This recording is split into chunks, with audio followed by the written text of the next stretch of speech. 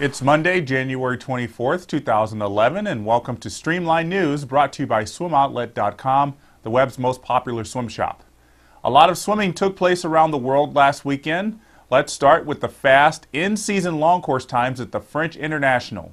Camille Lecour, who had come within a fingernail of the world record in the long course 50 and 100 backstrokes last summer, posted a 24.88 in the 50 and 53.45 in the 100, with countryman Jeremy Stravius just a tenth or so behind in both. Camille Muffat posted some fast times in the 200 and 400 freestyles with a 158 flat in the 200 and 407.1 in the 400. The French showed the world that 49 seconds in season is no big deal in the 100 freestyle, as four swimmers put up times in the low 49s. Alain Bernard led the field with a 49.14, while Stravius was second in 49.36, and Fabien Gillot was third in 49.42. Yannick Agneau was the fourth swimmer under 50 seconds last weekend with a 49.32 in prelims. Agneau later scratched from finals. Bernard also posted a 22.26 to win the 50 free, with Gillot and Agneau right behind him. And we've got more recaps from the French International on our World channel at swimmingworld.com. Over here in the States, some of the top college teams were in dual meet action. The meet between the Stanford and Arizona men's teams on Friday held the promise of being the closest meet of the weekend, and they followed through on that promise, with the Cardinal beating the Wildcats with a score of 155 to 143. Stanford and Arizona were evenly matched in the pool, but Stanford's diving outscored Arizona 26 to 10.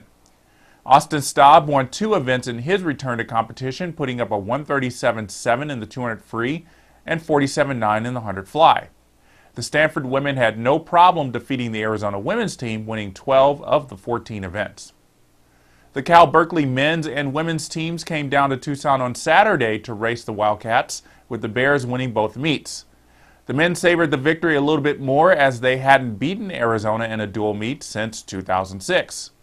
The top swim of the day was without a doubt Nathan Adrian's 42.61 leadoff leg on the 400 freestyle relay, but other great swims included come-from-behind wins for Arizona freshman Matt Barber in the 500 and 1,000 freestyles, and Cal sophomore Tom Shields won the 100 fly as well as the 200 fly just 20 minutes after winning the 200 free.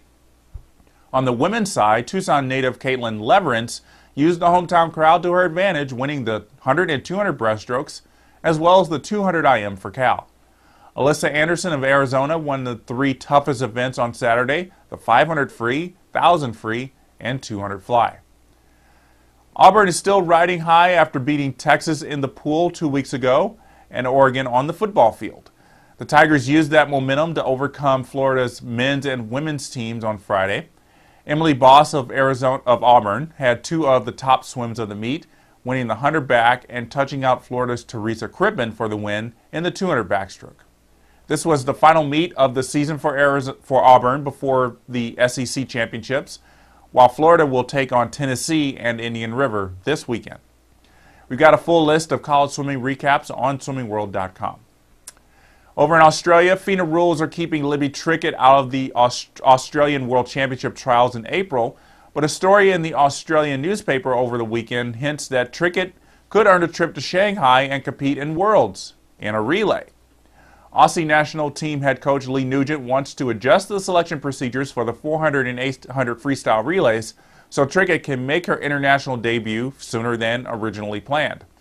Instead of filling the 6 spots on the free relays at the April trials, Nugent is looking to pick only 5 swimmers in April, with the 6th to be named after a special time trial on June 30th, 1 month after Trickett becomes eligible for competition. Nugent is quick to note that while the adjusted selection procedures was created to help Trickett get a spot on the world team, he believes it will help the Aussie freestyle relays across the board.